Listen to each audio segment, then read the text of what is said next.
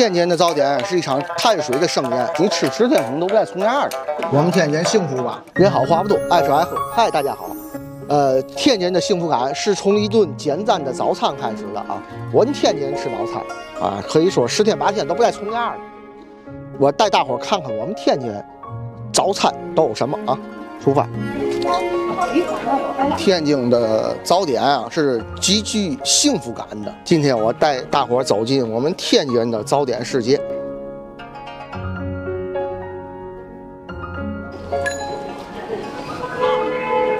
这是我们当地人喜欢吃的一家点心店。这些人吗？啊，这是人少了还。天津人喜欢就是一盒点心，然后一盒草糕，一送2盒。对。不着急，这才是传统的，知道吧？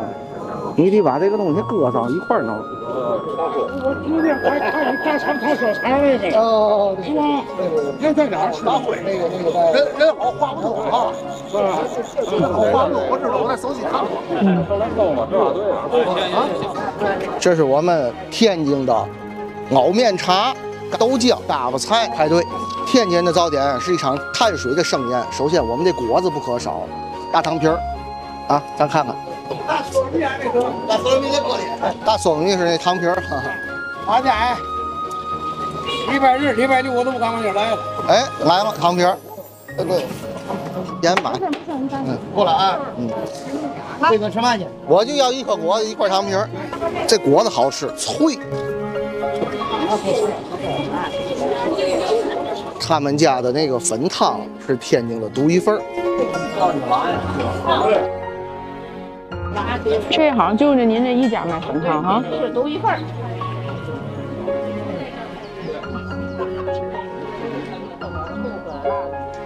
啊！我天，不会吧？不让我吃吗？是吧？怎么回事？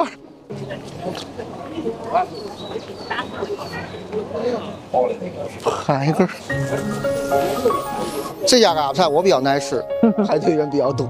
天津的早点啊，还有煎果子、熬豆腐、酥卷圈，特别的多。你吃10天可能都不带重样的。来了。那个2小碗，一大碗带走，1碗酱子。行。21块2。21块2。就20。哎，不行，规规矩矩。两个，那个来碗酱还有啊。那个专门那个谢谢。哎，好，您嘞。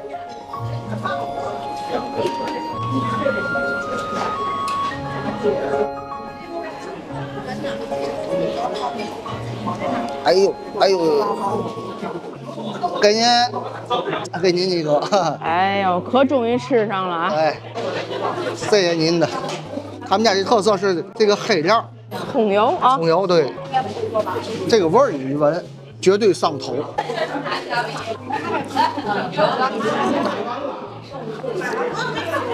就是不一样。还有我们天津的酱子，我们天津酱子一般是嘛，配嘎巴菜和熬豆腐。人讲话，天人讲话需要漱漱嘴。哇，有人说，哎，你们天津酱怎么有一股微微的糊味呢？其实这才是一锅好的酱子，因为它要用那个大铁锅熬酱子，对，就会有这味道。什么叫好的嘎巴菜？就是，哎，你吃完这一碗，这碗里是空的，那嘎巴也没了，骨子也没了，而且这骨子不能卸，一卸就完。对，我们天津幸福吧？太幸福！欢迎你们来天津啊！欢迎。嘛早点都能吃。哎，我有没有漏掉什么美食？大伙儿给我评论区上说一下啊！